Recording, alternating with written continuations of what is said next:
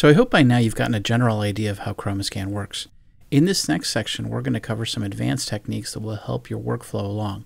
Specifically, we're going to talk about how to add custom names and places to QromaScan so that you can tag your photos a little quicker. We're going to talk about importing a family tree, and then we're going to also cover how to edit and batch edit metadata. So if you need to fill in some metadata after you scanned it, you can do it inside the application. We're going to talk about how to get your photos off of your iPhone if you're not using cloud sharing. And finally, we're going to talk about a feature called playlists. So by this point, you should know that you can tag people names in your photos by using the relationship manager or by saying the names of the people in your description if they also happen to be in your phone's contacts.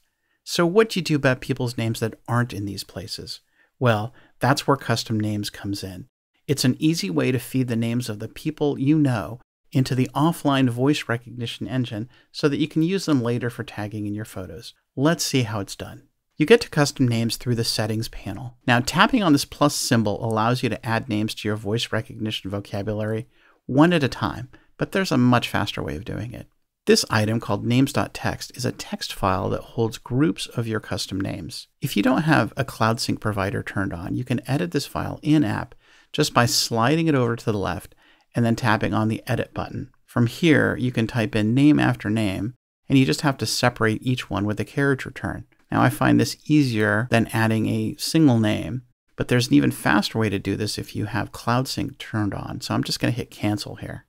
Now, if you do have iCloud or Dropbox turned on, go to the QromaScan folder and open the settings folder, and then open the names.txt file with a standard text editor. From here, you can type or paste in groups of names to your local vocabulary. Just make sure that you add a carriage return after each name, but don't add one to the very last name. When you're done, just save it and the changes go back to QromaScan instantly, and then you can see these new additions by tapping on the names.txt file. This means that these names have been added to your local vocabulary and you can use them for offline voice recognition so you can tag those people names in your photos. Now let's see how this works.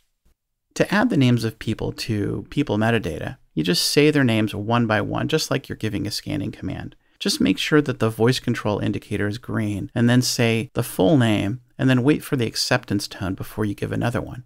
Let's try out a few just to see how it works. Vincenzo Lennox. Helga Bounds. Clemmy Earnshaw. Clear People. Columbus Waldrop. Francis Schroeder. Heriberto Frisk. Clear People. Chiquita Nice. Barry Goldschmidt. Leslie Sedano. As you can see, QromaScan's local recognition is effective against even hard to pronounce names. But what if you get a really pesky one that refuses to be recognized? Well, luckily there's a built-in aliasing system that allows you to map an easy to recognize English word for a harder to recognize name. Let's see how this works. I'm first going to navigate to my custom names panel and then tap on the names.txt file where I should see a list of my names. I'm going to scroll down to a particularly hard name to pronounce. Now, I had to search the internet for hard to pronounce names, and I ended up with this Polish soccer player. Now, there's a chance that the regular voice recognition engine might recognize this name correctly, but it would be much easier to substitute out an easy to recognize English word instead. So to do this, I'm just going to slide the name over to the left and then tap on the edit button. From here, I'm going to add the word goalie into this name as a substitution and then hit save. And then notice how the name turned amber in color. And that's an indication that I've placed a substitution there. Now, back in scan mode, instead of saying that goalie's full name, I could just say the word goalie. And QromaScan recognizes it and substitutes the full name. It's just as easy as that.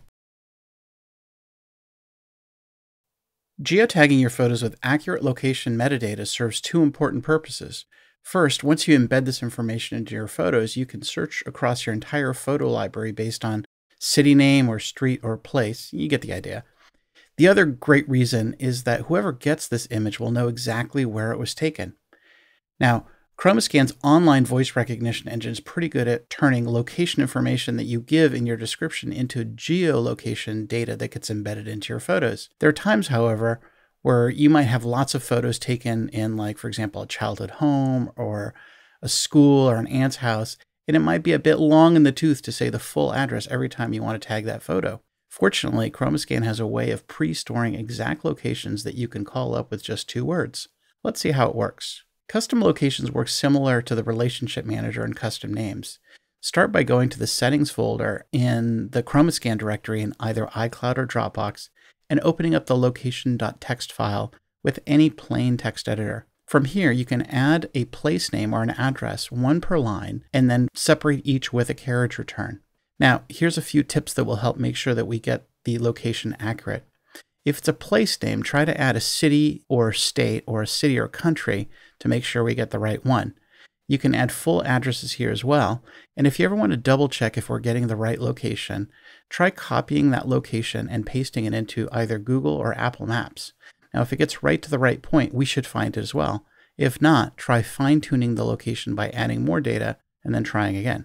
Once you're done, save the text file and the changes come back to QromaScan. Now, using custom locations is easy. You would just give your normal description, and then after the description metadata gets recognized, use offline mode to say the word location followed by the preset number. Now, you can find all the preset numbers by swiping up from the metadata panel until you see this new panel. Each location has a preset number, and this is the one you'll want to use after the location command. Location 6. So there it is, that's custom places. It's an easy way to store and geotag your favorite locations.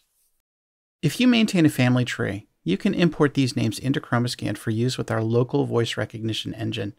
Now, I should mention up front that this isn't a great solution if you have a huge family tree with hundreds or thousands of people, and only a few of them are likely to be in photographs that you intend to scan. The better alternative in that case is to use the name.txt file with custom people. Now, on the other hand, if most of the people in your family tree are likely to be subjects to be tagged, then this is a great way to get them all into QromaScan in one shot. To use this feature, your family tree software needs to produce an intermediary file called GEDCOM. Once you have that exported, email it to yourself to an account that you can collect on your iPhone running QromaScan. Next, open that email message and then tap and hold onto the attachment until you see this dialog box open. Then scroll through the applications until you get to QromaScan and then tap on it. QromaScan should then launch and import your GEDCOM file just like this. You'll then see this list in the Custom Peoples panel, and if you ever need to delete it, you can just slide it over to the left and then tap the delete button. And that's really it. Your family tree is now imported into QromaScan, and then you can use these family members in local recognition mode. There are times when you're scanning when you don't necessarily have all the information you need, or maybe later you need to change some of the metadata in your photos. Well, that's easy to do for single images or in batch, and let's take a look at how you do it. I'm going to jump to a photo that I know has some metadata that I need to change. This photo is missing some metadata for one of the persons, and it doesn't have a location that's precise enough because I just didn't know it at the time. Down here in the toolbar, I'll tap on this icon that looks like a tag, and that will open up my tag editor. From here, I can modify or add information that I didn't get during the scanning phase. I can modify any of the fields to write new metadata back down to the image. So in this case, I'm going to add another person by separating the existing one with a comma and then typing in a new name. The next thing I want to do is update the location, and I can do that by typing in any of these fields, but there's a much easier way to do it. And that's by tapping onto this map icon down at the bottom, and then a map will open up and center on the photo's current location. From here, I can pinch or zoom to get to a new location, just like this. Then I can long press down on the desired location, and a pin will drop with this select label on it. Tapping onto this link will geotag the photo right to that spot and then fill in all the location metadata fields in just one clean shot. When I'm done updating the metadata, I can tap on the Save button, and then the new metadata will get written back out to the file. Now, if you captured both TIFF and JPEG images simultaneously, both images will get updated. While we're here, let's talk about the built-in location editor that you can get to from every image. If you swipe up from the metadata details, it will open up the same map view, and then you can update the location just like you did in the Edit Metadata window. This is great if you just need to update the location information and not any of the other fields. Editing an image at a time is easy, but what if you have a whole bunch of them that you want to make changes to? Well, we have a batch mode just for this purpose. So back in the gallery, tap and hold down on the Edit Tags button for at least 1 second. Then you should hear a click, and then you should see this batch selection interface. Each image will have a selection circle in the lower right-hand corner of the thumbnail, and you can tap on each image to select it as part of the batch. If you ever want to leave this mode, by the way, you can just tap and hold down on the Edit Tags button again to return to the gallery. But for now, I need to select a few images, so I'm going to go back into the edit mode, and then I'm going to tap on a few images, and you'll notice that the circle starts turning red, and then the status bar above it updates. Once I've made my selection, I then tap on this Edit button in the top right-hand corner to enter into the Edit Metadata panel. Now it's going to look a lot like single edit mode with a couple of exceptions. First of all, you'll see this red label indicating how many images you're about to modify in the batch. Also, the metadata fields should appear blank and ready for you to modify. You can tap on the map icon to open the location editor and make the changes to the location fields, and they'll apply to all the photos in the batch. Any changes you make into these other fields will overwrite your existing fields, with one exception.